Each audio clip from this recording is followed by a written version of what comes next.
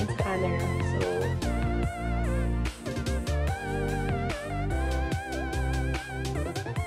hi guys! It's your girlfriend Rachel and welcome to my channel. Today, I've decided to make my first ever vlog, and since I love makeup, gumawa ako ng tutorial kung paano ko ginagawa ang aking everyday makeup. If you wanna know how I did this look, just keep on watching. Hope you like it! Okay, first of all guys, I have dry skin, but my T-zone usually gets oily at the end of the day. First, grab your primer. In my case, I'm using this Biore or Biore, I don't know how to pronounce it, as my primer. This is a sunblock for the face. It's good because it has SPF 50 and hindi siya malagkit sa mukha. So, dab lang. Syempre, isama mo na yung leeg. And then next, we prime our lips using this Lucas Papaw Ointment. Usually, ito yung first step ko, but since nakalimutan ko, isingit na lang natin.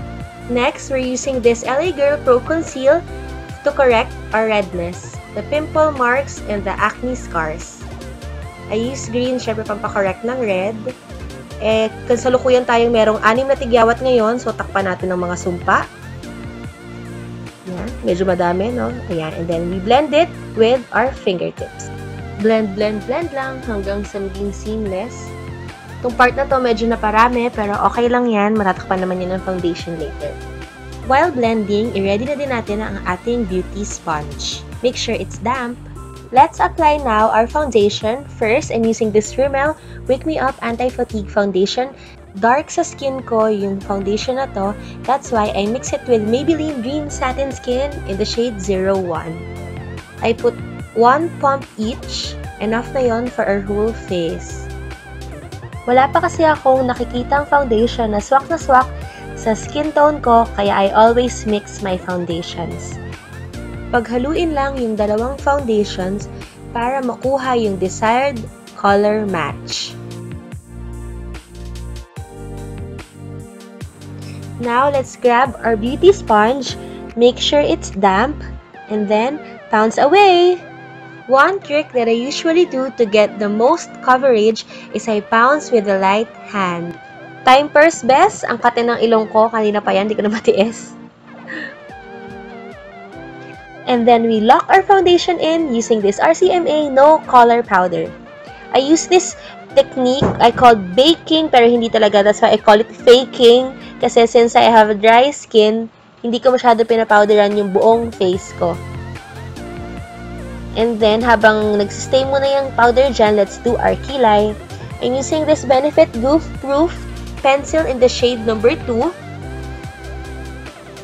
I had my eyebrows microbladed 3 years ago, kaya parang ang kapal niya tignan.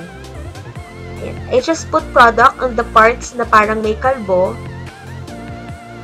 Dati kasi yung kilay ko sobrang nipis. You can even count the hair. Kitang-kita mo yung mga strands ng hair. And I'm doing this left side of my kilay now. Ito yung pasaway kong kilay. Ganun din ba kayo? Na-experience nyo rin ba yun? Next, we use this Etude House Color My Brows Brow Cara to make the hair stay in place.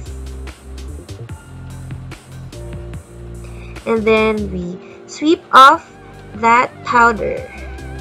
Isama na rin natin yung leeg para hindi naman siya out of place. Next, blush! Niregalo to sa akin last Christmas, so itry na natin. Ayan, para makita niyo yung swatch.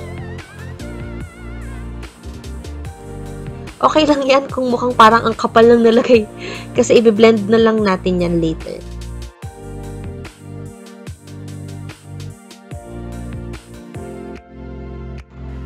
Dahil addict ang ate girl nyo sa blush on, patungan pa natin ng isa pa. I'm using this Benefit Rockateur. Okay, tanggalin natin. Merong buhok ng aso. Okay, so ang kapal niya, no? Pero okay lang yan. Kesa sa mukha tayong maputla at mukhang may sakit. Ay, oo nga, medyo makapal yung blush on. Kunin mo na lang yung powder brush kanina and then blend, blend, blend. Now, let's do my most favorite part, the highlighter. I'm using the Fenty Beauty Killawatt Highlighter Duo in the shade Mean Money and Hustler Baby. Let's use the shade Hustler Baby on the tip of my nose, nose bridge, and Cupid's bow. Mixing the two shades together, let's apply it on our cheekbones, temples, our brow bone, and a little bit on our forehead.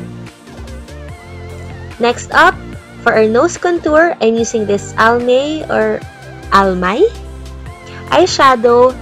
I don't know the shade, but it's the deepest brown, to create the illusion na meron tayong nose bridge. One trick that I do is I sweep the excess product on my lower lip to create the illusion na meron tayong pouty lips. Next is eyeliner. Since this is just a day look, I opted to get the brown color. I'm not the expert in putting eyeliner, but practice makes perfect.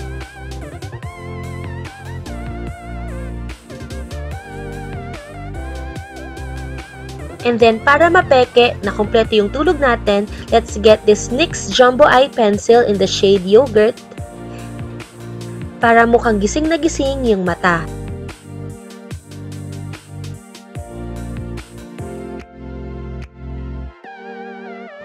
To freshen up and add hydration, I spray this all over my face. I use this as my makeup setting spray. Since hindi kaya ng kamay, wag natin tiisin, kumuha tayo ng pamaypay.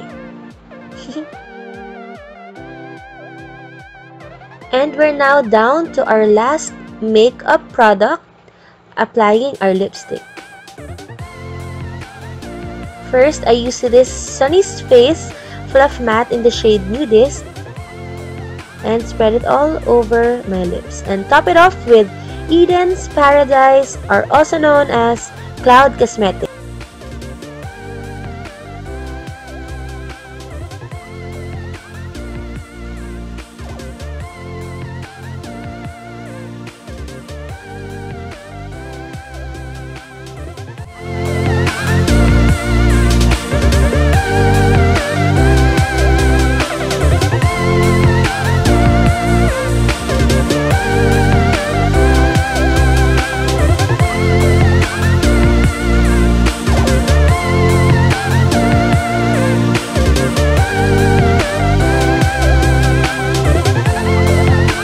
Don't forget to click the thumbs up button if you like this makeup routine, and also comment down below if you want to share some of your makeup tips and tricks.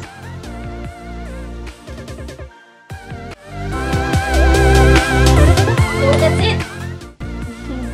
Thank you guys so much for watching, and I will see you in my next video. Bye, love!